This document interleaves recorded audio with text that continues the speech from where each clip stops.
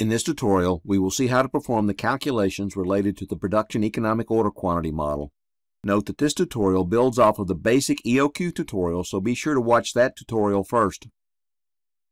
The basic EOQ model assumes that you receive your shipment all at once. That is, if you order 500, after the lead time, a truck pulls up to your receiving dock and unloads all 500. That makes sense. The vendor would prefer to pay for one shipment and send them to you all at once. If you are producing the components yourself, that is not how things would likely work. There's no point in holding the items on one side of the factory until all 500 have been made before moving them to the other side of the factory. Rather, they are either delivered as they are made or in smaller batches that work with a forklift, cart, or other conveyance method. In other words, they are delivered gradually. This model is known by various names.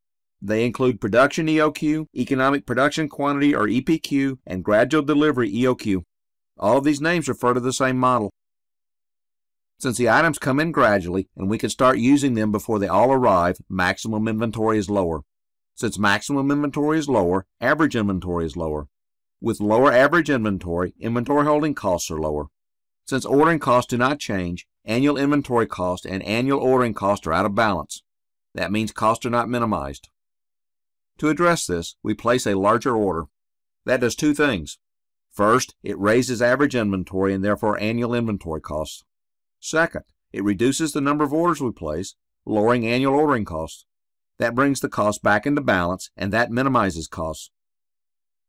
The first part of the production EOQ formula is identical to the basic EOQ formula. Only, we multiply it times a second term.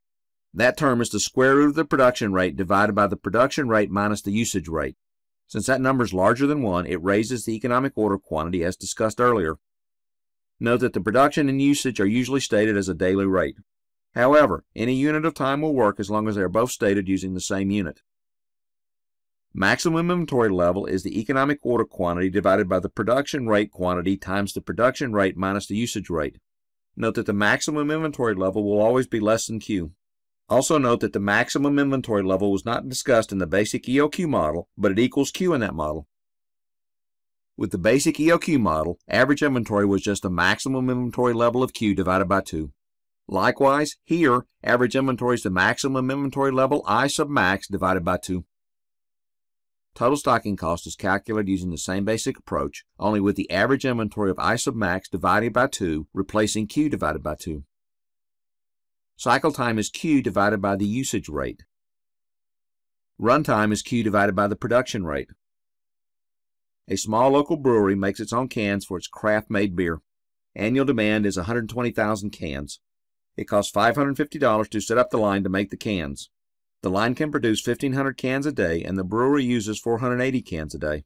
It costs 20 cents to hold a can in inventory for 1 year.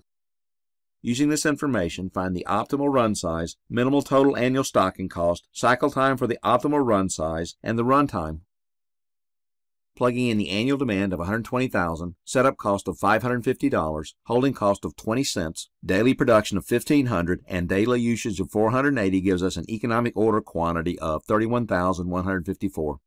Note that without the adjustment of the square root of daily production over daily production minus usage, the order quantity would have been 25,690. So, you can see how the adjustment raises the order quantity as discussed earlier. Using the Q value of 31,154, the daily production of 1,500, and the daily usage of 480 gives us a maximum inventory of 21,185. That maximum inventory divided by 2 gives us an average inventory of 10,592.5. Plugging in the maximum inventory of 21,185, holding cost of 20 cents, annual demand of 120,000, order quantity of 31,154, and order cost of $550 gives us a total annual stocking cost of $4,237. Notice that the total annual holding cost equals total annual order cost. The order quantity of 31,154 divided by the usage rate of 480 gives us a cycle time of 64.90. What that means is that each order will last production almost 65 working days.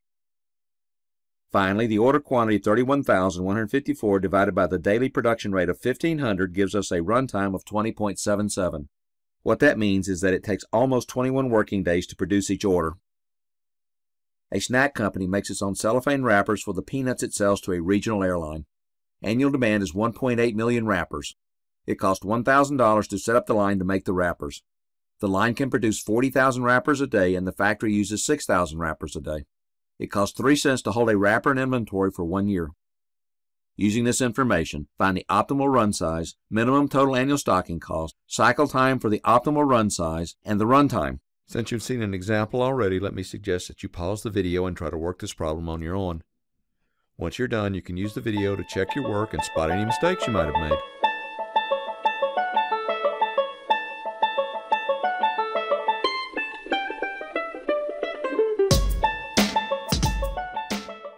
Plugging in the values gives us an optimal order quantity of 375,735. The maximum inventory is 319,374, with an average inventory of 159,687. The total annual stocking cost is $9,581. An order lasts almost 63 days and takes a little over 9 days to produce. If you found that this video helped you with your operations management problem, please consider liking the video and even subscribing to the channel.